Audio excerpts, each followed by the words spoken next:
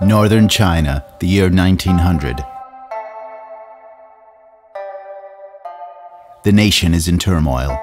The failing Qing dynasty struggles to maintain its rule, and Western powers see China as ripe for plunder. From the countryside comes a response. The Boxers.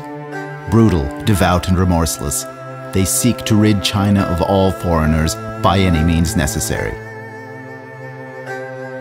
After a vicious Boxer attack, Wayland Cooper, the son of American missionaries, is left barely clinging to life.